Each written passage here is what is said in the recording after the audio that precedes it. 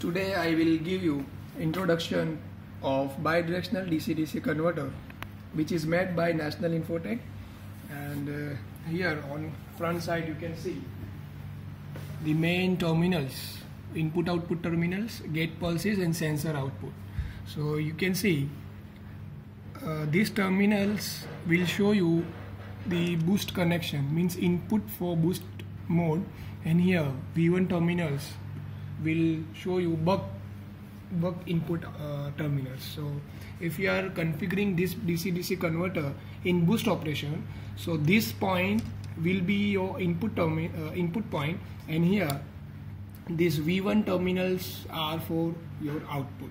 So from left to right your boost mode operation will be done, and in reverse vice versa, if you are going to operate this converter in buck mode operation, so you have to connect input here, and same you'll get your output here in buck mode. This is your input and this is your output. Arrow will show you the all operation.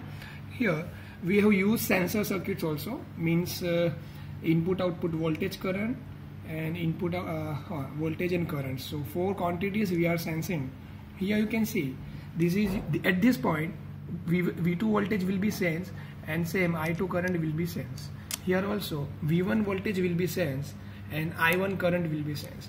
All the 4 quantities after sensing are terminated here. So with respect to ground, you can measure and sense your voltage currents output in the range of 0 to 3 volt. Okay, everything will be calibrated, and I'll show you later how to calibrate your input output voltage currents. Here the main thing is input gate pulses. So 4 terminals are terminated in this section, gate pulses section, GP1, GP2 and ground, and this is 5 volt. Here no need to connect any 5 volt input, so you have to connect only 3 terminals, means G1, G2 and 1 ground. So you can see GP2 means your boost operation switch and GP1 means your buck operation switch. So here you have to connect likewise GP2 for boost, GP1 for buck. But the main notice is use active low pulses. So all the operation will be working at these active low gate pulses. So because we have used that type of gate driver circuit. Here I'll show you some inside the buck boost converter what we have used. So here the main input is of this firing card, means control supply for this firing and firing mechanism. You can see AC supply. So 1 mains code power will be given to you by making it on. You can on your firing mechanism. Here you can see one indication is given, green LED is glowing. Now this is our main input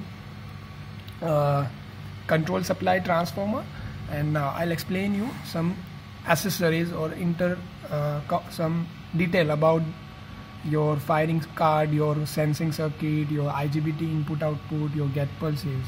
So here our AC out input is given to our firing card. Now you can see 2 identical sections we are looking at. So this section is for boost operation, this section is for buck operation.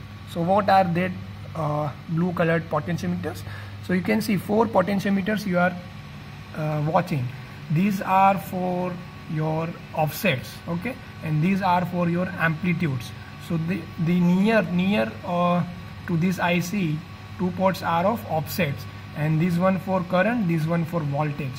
Okay, means your I2 and V2, this is I2, this is V2. The I2 V2 sensor output ports, you can by varying this port adjust your offset value, means 1.5 nearly, because in bidirectional mode your current will be negative or positive according to your configuration.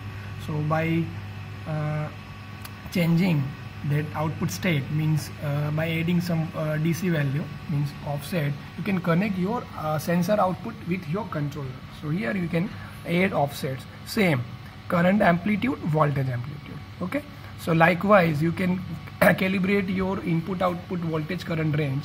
Here I have calibrated boost operation voltage, means this V2 voltage at 60 volt. When I will apply 60 volt here, at this terminal, V2 terminal for boost mode operation. So I'll change this 60 volt into 3 volt. When I'll connect 60 volt here, I'll get 0 to 3 volt here. With respect to ground, I'll say sense 0 to 3 volt, okay, because I have calibrated likewise. And my I2 current means for boost mode it will be input current. So my I2 current I have calibrated at 8 ampere.